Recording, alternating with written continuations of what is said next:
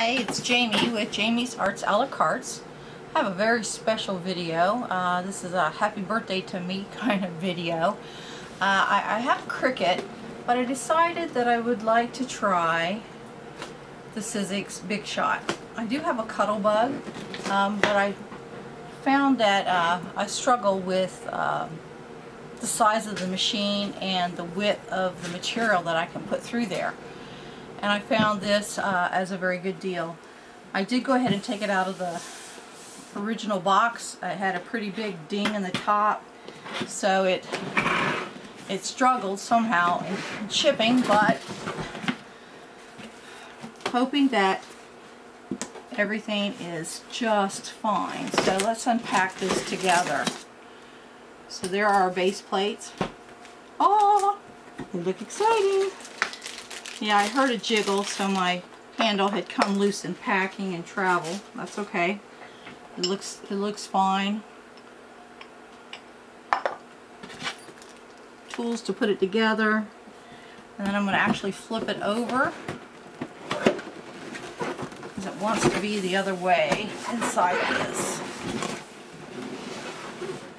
So I'm very excited to have one of these. I originally started on my card making on an Emboss machine at a local elementary school, and boy did I have fun with it. And I've done lots of projects, old school, Ellison wise. So there's the box. So we'll take all this packaging off, and there's a die. So it looks like flowers and leaves. So let's take this side out. So even though it had a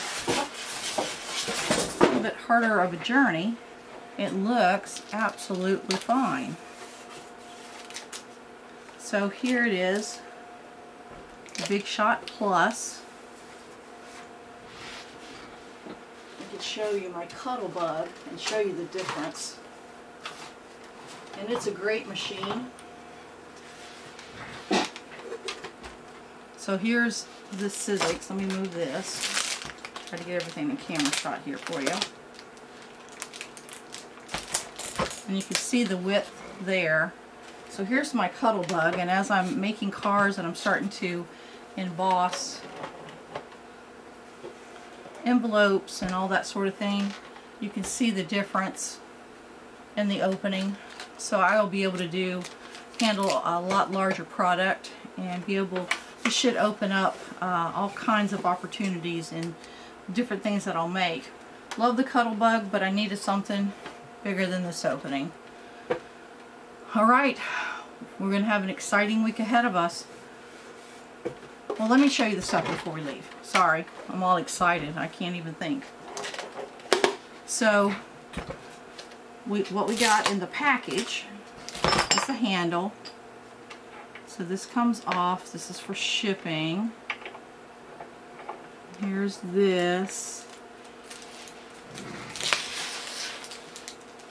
I'm sure there's directions, but, well, you kind of know how that goes, right? If I can't figure it out, then I'll read the directions.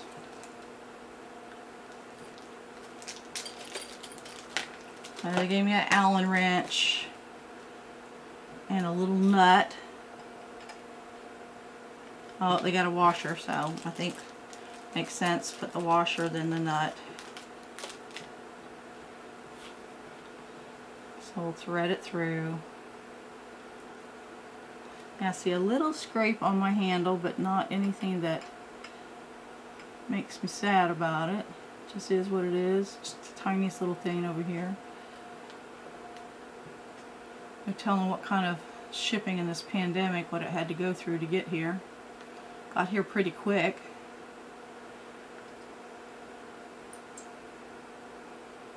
And I'll show you the tiniest little scrub. It's not anything. Got it from Amazon. Been very pleased with it's just the tiniest little scrub right there. It's because it was loose in the box.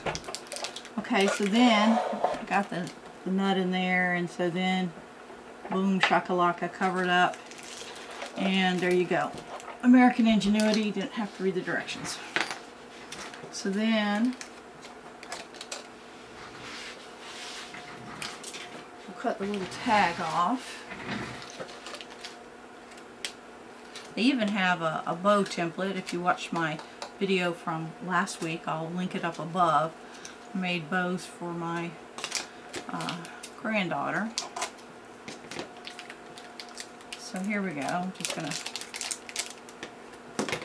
try not to damage anything. They put a nice little protectant for shipping around my handle. Like that. And it's nice and rubbery, so it'll be easy to lift. It's a little bit heavy, but to be honest, I think it's lighter than the Cuttlebug. This thing is heavy, which is terrible for my shoulder in particular. So it comes with a warranty, an extended warranty. That's really nice. There are the shipping pieces. So in addition to the actual mat machine itself, I got these items. So let's see what we got. So this says Everyday Essentials from Sizzix. Sizzix is a good company. I've never had complaint with their products.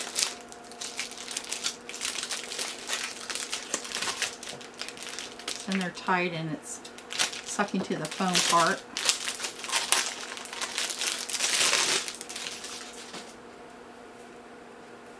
So there's what came with it.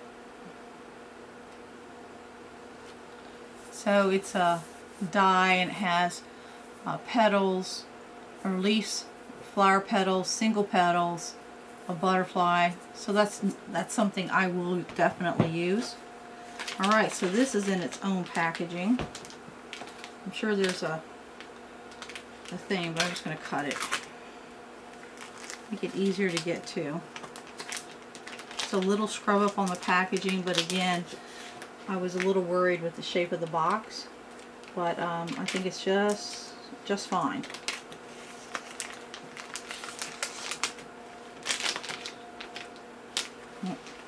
Here's one of my plates. So that's what feeds through to create the magic. And they give you some paper to start out on. It's a small bundle, a larger bundle. That'll be fun. Directions. Oh, there's how to do the crank. Oh, by golly, we did it just right. So then inside basically tells us how to be safe with it. Obviously don't ever put your finger in there. And I'll read all this later. Let's get to the fun part. Let's look at it. So here's an embossing folder, and I'll show you in my next video part when I come back. I'm going to go get all of the ones that I have. I'm really excited to be able to use my folders and my thinlits. I've been collecting thinlits. Look at that. I'll be able to make a box. Pretty butterflies, beautiful flower, hearts. I'm going to love it. I'm going to have a blast with this. So here is the adapter. They're real good about telling you. Sizzix is real good about labeling everything for you. Here's A, that was B, this is A. You know that by this right up here. So that's the adapter A, adapter B, and then here is your plus form. So here's your main base. And then of course you have the two top plates. It'll be like I've shown you with the Cuttlebug, layering it. The one thing I've read in the reviews is that I probably will try to get a magnetic base, and that holds your thinlits in place, and then you don't have to tape it. Alright, so we're back. We have everything unboxed. I have a flurry of activity happening on the work table here, and this is my new big shot that I got for my birthday. Very happy to have received it. And one of the things I want to try with this immediately is the same kind of technique that I did with the Cuttlebug. I want to emboss some of my flaps. So I want to carefully place my embossing folder, which that's what this is called, on my envelope. And these aren't quite long enough for these envelopes. So what I want to do is get them all lined up.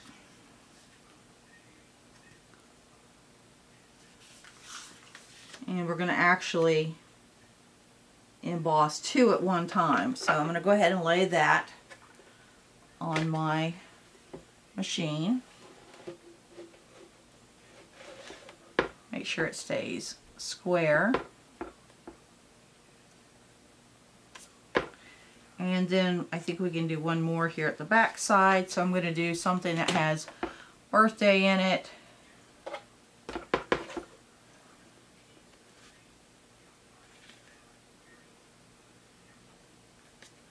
And then something that says thinking of you. And it's just a matter of lining the words up to fit the best they can on that flap back there. We've done that in a previous video. I'll link that up above because it also has the napkin technique that I shared with you, that I'm actually going to be using some of those today. Ideally, when you're not on camera, you will want to do this off to the side. I'm going to go ahead and do that so you can see it. So you want to create your where you want to put it.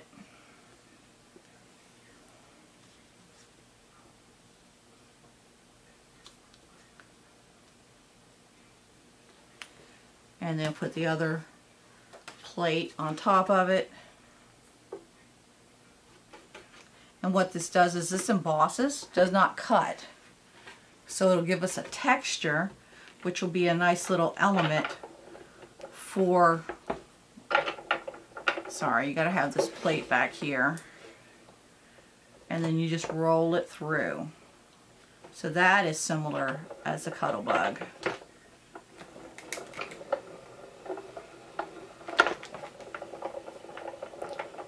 It just rolls through.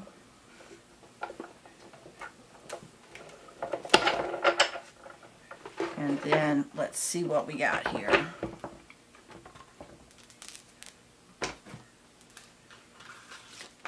Oh, it looks very nice. So it has birthday on there. And then this one has thinking of you.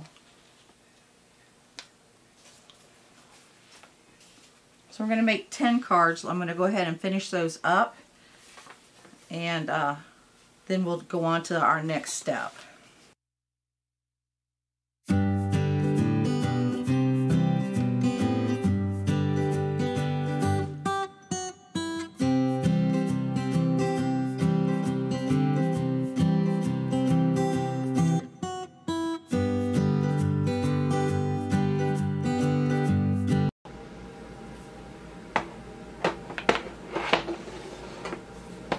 So something nice with this Big Shot, I'll be able to use my thinlits that I have, as well as these dies from Sizzix. I have 70 some odd of these. And so they're different little motifs. So you have a cupcake, balloons with a streamer, a present, and there's just all kinds of different little motifs. So I've cut a couple out.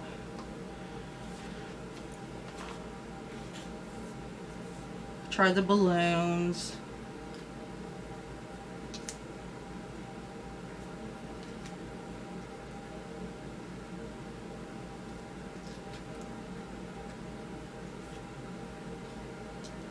Different sides, you know, different.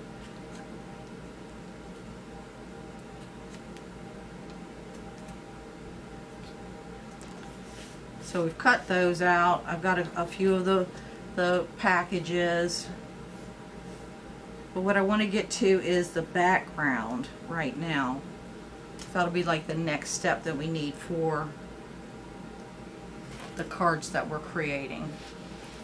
So I'm going to move the Big Shot to the back. I'll move the dies folders. So we had created together, I did a video of where I did the napkin technique, and these are actually napkin using saran wrap attached to cardstock. So what I'm going to do is I'm going to take some pre-folded cards that I already have, and we're going to create some cards. And we're going to do birthday cards in honor of birthdays that I have coming up, as well as celebrating, remembering my own birthday coming up real soon. So what I did is I took my cards to get an idea of what size that I need, and then I have an envelope making kit. And so in that kit, it has, I'm going to turn this so you can see it, it has different little forms in there. So what I did is, instead of having to measure and make sure it's square and all of that, what I did was I took these forms and I went to the card. I said, okay, well, that won't fit. And depending on the background, I might use that and then trim off a little on the sides there, because this way is okay. But if the image fit, because I'm not going to mat these, because with them being on a cardstock, they're already essentially be matted. So what I want to do is just be able to cut this out and attach it to the front. So I'm going to use I've got some cream colored ones that are a little larger. So again, if it's a huge picture and I wanted to use that, I've got something to work with to get my straight lines. I could use triangles and all that, but not always did the napkin come out exactly square on the on the cardstock. Sometimes it went over, sometimes it went under. Before we go further, I did try embossing some of those. I did a couple. I tried on this green, and so this is not the saran wrap technique. This is actually Mod Podge with the napkin. You can see the difference. It's a huge difference in that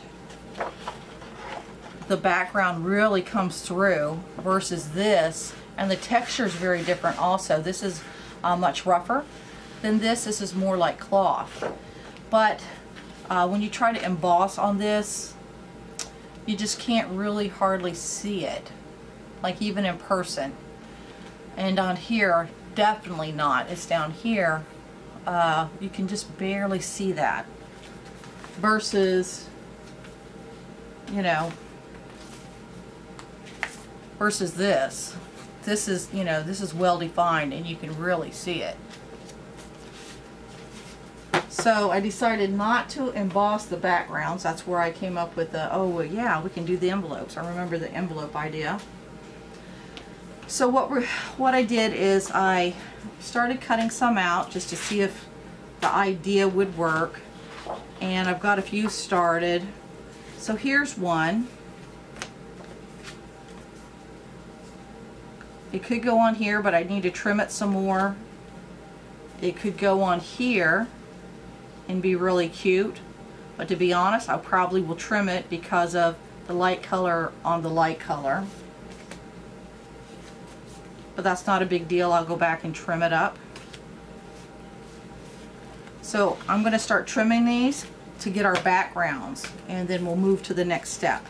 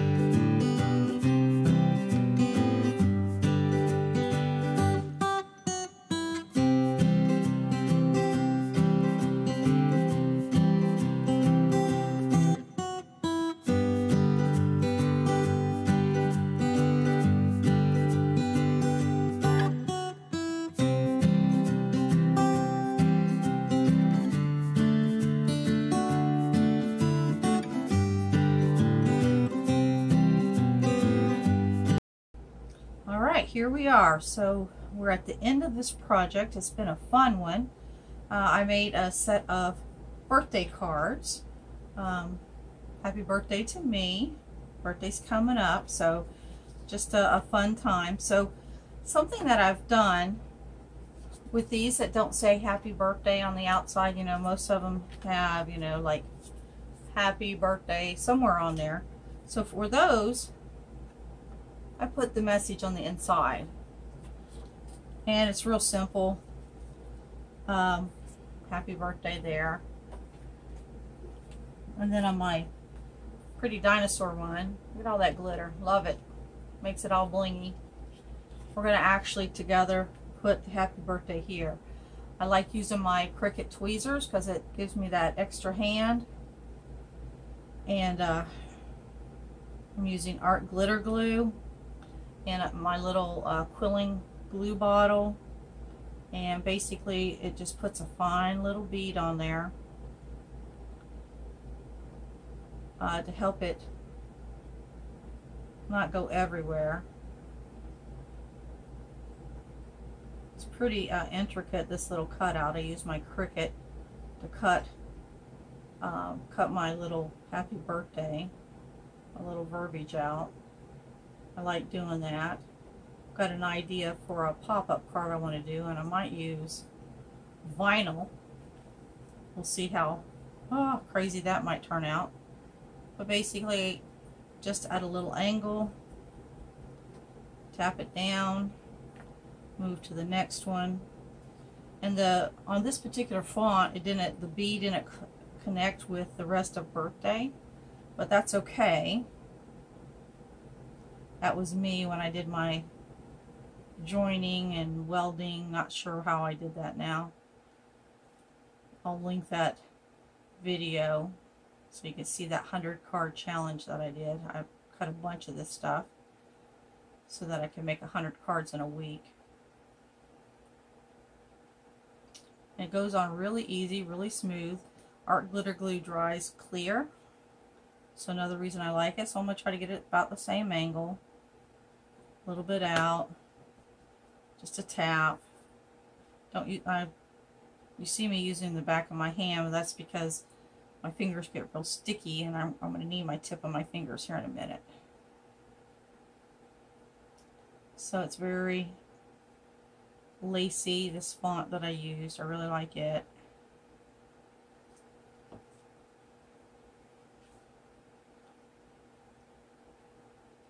Just place it down. And then literally turn it over and give it a good press. And voila, we have a very cute, I have an idea who I'm going to be giving this to on their next birthday. I think they'll love it. And then the other little thing that I do is I always stamp, you know, that it's handmade by me and the year. It's kind of neat to look back and see what I have made when I made it. So let's go ahead and do this one, and then I'll show you how all the other ones came out. So what I did is after I showed you the rhinestones, and then when I was looking at them, I'm like, oh, they need just a little something. So what I decided, I'm going to literally turn this over since I was working with glue. I've got, basically when I made some Christmas balls, what I had left over, but so it's a mixture of pinks and blues and greens that I think will look great on this little circus card.